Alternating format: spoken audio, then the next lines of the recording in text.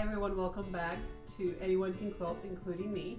Today I am going to work on a hopefully quick sewing machine mat. So this is a mat that goes under your sewing machine and then has a couple pockets in the front so you can put maybe your nippers, some scraps, your threads as you're sewing and snipping into those pockets to sort of keep your space cleaner. I'm actually making it a little bit more difficult on myself than I need to, but we got this fabric in and I absolutely love it, so I wanted to have it for my pocket. So normally to do a sewing machine mat, you just need a ½ yard of your back, a ½ yard of your front, and then a ½ yard of batting. And then when you're done, you're gonna trim it to whatever size you need, but that ½ yard is a pretty good gauge depending on the size of your table to give you about a 6-inch pocket in the front. And then lay under your sewing machine mat. And then what's great about this is you can always, when you're done sewing, take it out from under your machine, drape it over, and it makes a nice little sewing machine cover.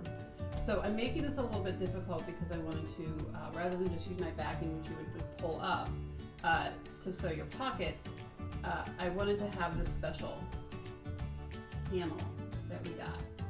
This is, I think it's a day in Paris.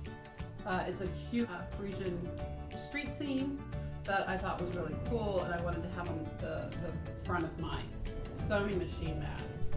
So if you're going to be a little persnickety like me and you want to have a separate panel for the front of your pocket, then you need to just watch your directions. So this is what I'm using for my back. So I've laid it right side down so I can make sure I get this correct. And we know we're going to sew it right sides together, and I'm just going to use a 1/4 inch seam. But I need to make sure, because your motion will be you're going to fold up and then just sew your pockets lengthwise. So I need to make sure when I fold this end up that it will show the seam going correctly. So that's why I'm just laying it this way, doing my double check, and then I will just sew this together here at the bottom, and sew to create my full back panel piece. So I also, your pocket is going to be about 6 inches high, so I just cut 6 inches off my backing, cut this panel piece to be about 6 inches, so I'm not wonky when I go to put this together. So I'm going to create my modified back panel piece, and then we'll go on to the next steps. I've looked at a couple patterns, and I watched a video from Missouri Star Quilt Company.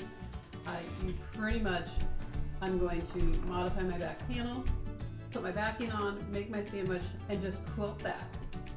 And then we get a little cute when we do the binding, so stay tuned.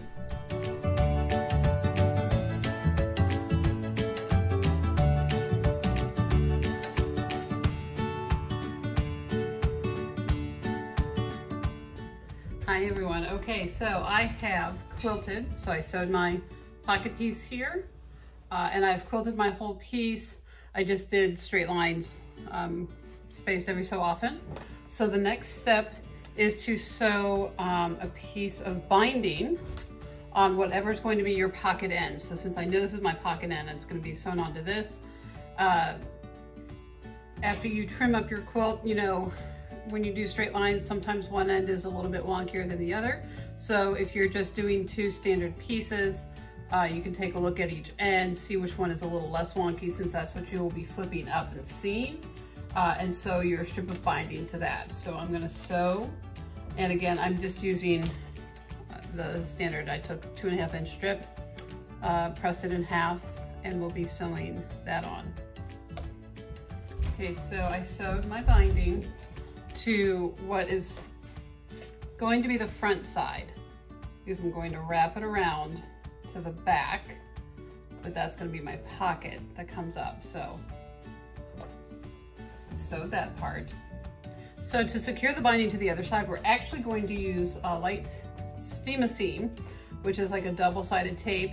You press one side. I'm going to press one side where the binding is going to be on my pocket side, and then bring it over, tear off the tape side, and then press again, and it's seals your seam without having to sew it. So you lay your binding tape here on the edge of the binding you've just sewn on that you're going to flip over. So we're going to iron that side to press that, peel off that sticky backing, flip it over, and press again. So as you can see, I turned my binding over. The sticky side was at that far end, so when I rolled the binding over and pressed it, it sticks, and you just iron that again with your iron, and presto changeo, you have an instant binding seam without having to actually sew it. So you want to determine how long you want your pockets to be. I'm using 6 inches. That's why I purposely cut my pocket so that it would be a 6-inch deep pocket. And then all you're going to do is decide how many pockets do you want and how wide do you want them. And I'm marking, I think I'm just going to reuse my seams that I've already used for quilting. So I want a couple smaller ones and I want a slightly larger one to just put my little snips in so I can just clean that out periodically versus have to stop. So you're just going to go across your pocket and just sew however many pockets you want on this guy. That's what I'm going to do next. So once you've sewn your pockets, so I did a nice big one for whatever I made to just throw in there. With a couple smaller ones, hold a pair of scissors, maybe a couple marking pencils, and then you're going to go around and bind.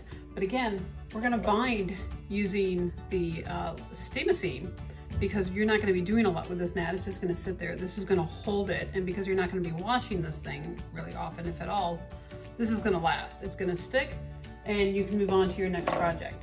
So then you're just going to bind your other 3 edges. Normally you would start your binding maybe at the lower right of a quilt.